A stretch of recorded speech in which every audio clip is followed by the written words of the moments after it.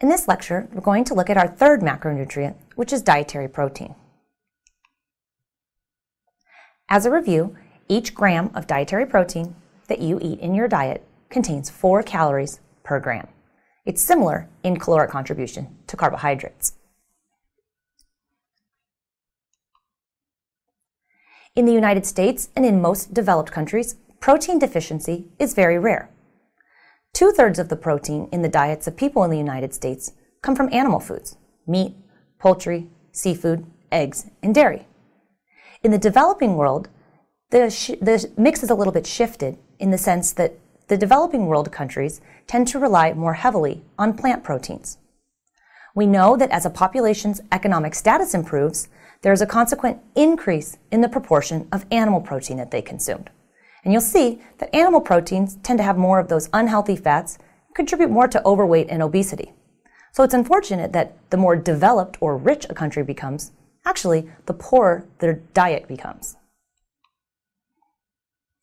What does protein do in our diet or in our body? Protein does a number of things.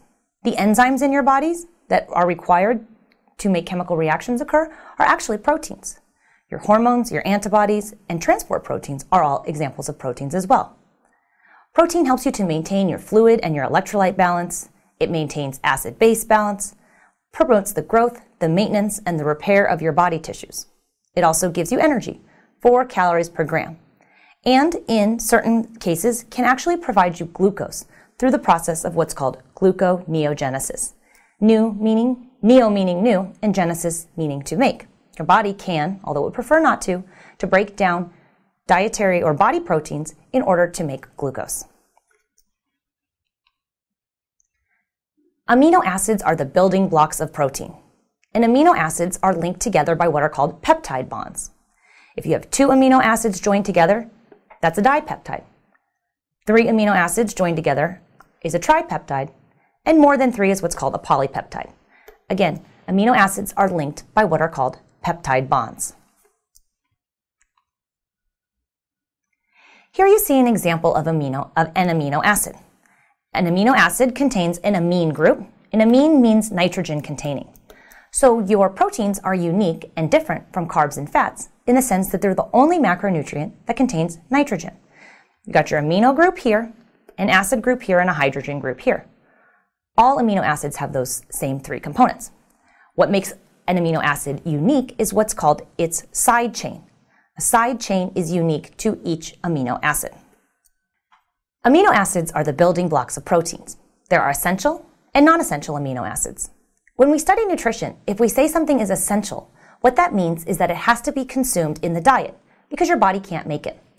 So we've got 9 essential amino acids. And when you eat different plant or animal proteins, they contain a mix of those essential amino acids. Again, you have to eat those in your diet because your body doesn't have the ability to make them. There are 4 non-essential amino acids, which, if you eat the right mix of essential, your body uses components of those in order to make the non-essential amino acids inside your body. We also have what are called conditionally essential amino acids, or conditional amino acids. The Institute of Medicine and the Food and Nutrition Board in the United States say that these 8 amino acids are ordinarily made by the body, so they're ordinarily non-essential amino acids, except in time of illness or stress, they become what are called conditionally essential amino acids. Your body can, although it would prefer not to, utilize the proteins in your body to be broken down to provide energy. Now, in a perfect situation when you're healthy, you get the majority of your calories from carbohydrates. But if for whatever reason, perhaps you were on a very restrictive diet, if you didn't get enough calories to meet your body's needs, your body would break down its body proteins. And that would happen because you don't actually store amino acids. There is no storage mechanism for amino acids. You store extra carbohydrate as glycogen. And if your body's glycogen stores get full up, then you start storing it as fat. If you have excessive amounts of protein in your diet, your body can't store those amino acids. Nitrogen makes up about 16% of the weight of protein, and that's similar to the Earth's atmosphere. So if you have an individual who weighs 170 pounds, that body is made up of about 16% protein. So about 27 pounds plus water makes up 70% of the rest of that body weight. Half of your body's total protein is used to form your skeletal muscles. So it's important that you eat the right mix of dietary protein so that your body can promote the optimal ability to build body proteins inside of you.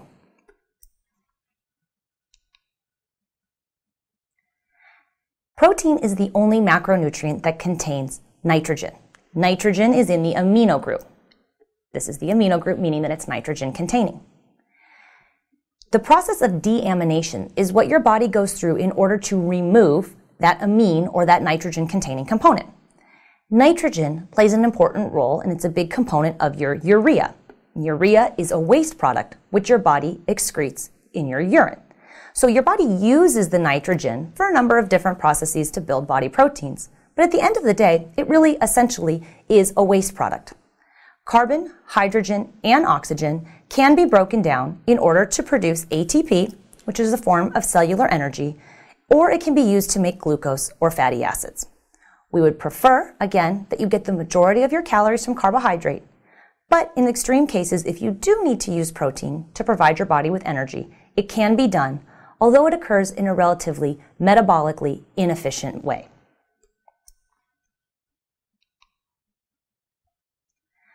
In our diets, we get protein from both animal and plant sources. Dairy foods contain protein: milk, yogurt, and cheese. Animal flesh from things like poultry, meat, and fish do, as do legumes, nuts, and eggs. Grains contain a little bit of protein, although they tend to be incomplete proteins. And an incomplete protein is one that does not contain all of the essential amino acids. Vegetables also have incomplete sources of protein, but you get a few grams of protein here and there from different vegetables.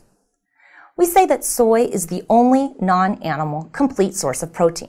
Again, a complete protein is one that provides you with all of the essential amino acids. Sometimes you hear people say, well, I've heard that there's other non-animal sources of protein. Soy is not the only one. What about foods like quinoa, buckwheat, hemp seed, and amaranth? These are very high protein grains that also, in some situations, can be considered to be complete proteins. They do contain all of the essential amino acids. But after you eat them and digest them, all of those essential amino acids are not actually available to your body for use. So there's a scale called the Protein Digestibility Corrected Amino Acid Scale, and quinoa, buckwheat, hemp seed, and amaranth, while again they're very high protein foods, don't register 1.0, which is a complete protein on that scale. So they're certainly good sources of protein, but it is safe, and most health professionals and scientists would agree that soy continues to remain the only complete source of protein that's not an animal protein.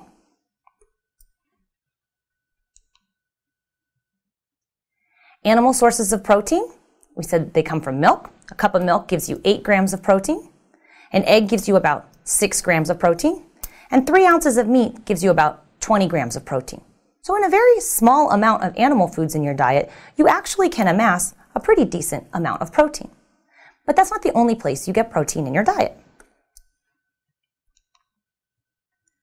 Plants also give you protein.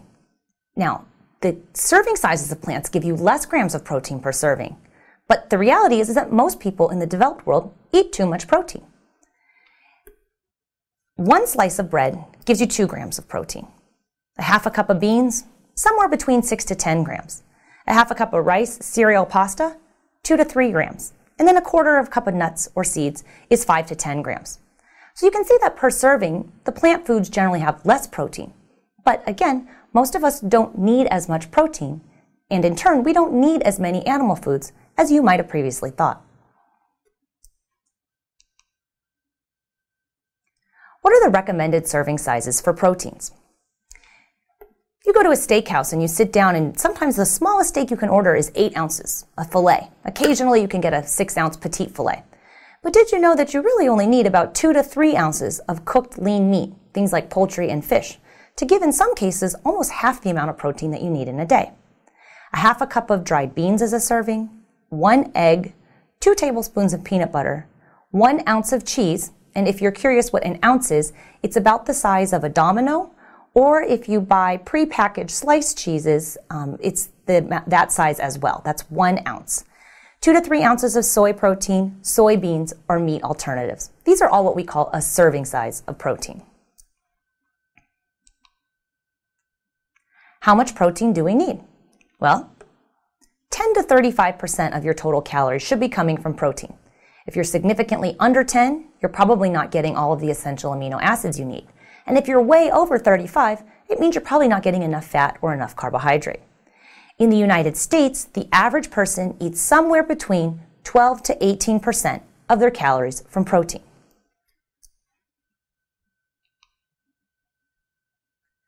Protein needs vary dependent upon what life stage you're in.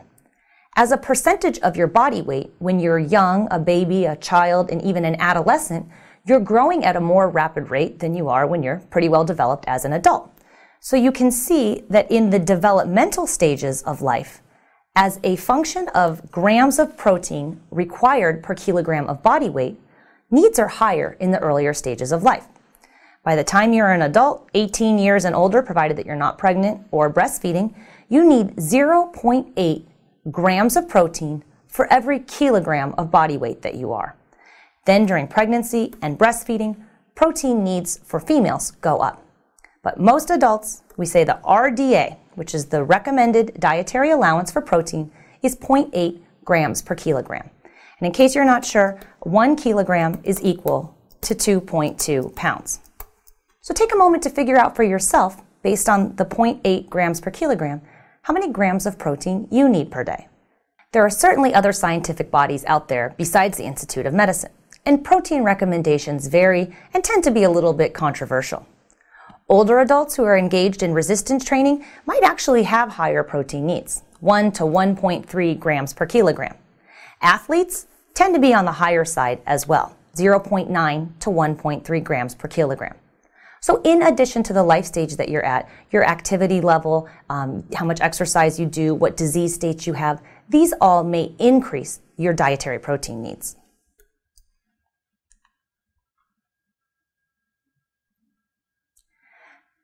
The British Department of Health and World Cancer Research Fund recommends and puts specific guidelines out there for how much meat we should be eating. We know that excessive amounts of protein from animal foods contributes a lot of other nutrients that we sometimes don't need so much of. These groups recommend no more than 2.5 ounces of red meat per day and no more than 1 pound of red meat per week.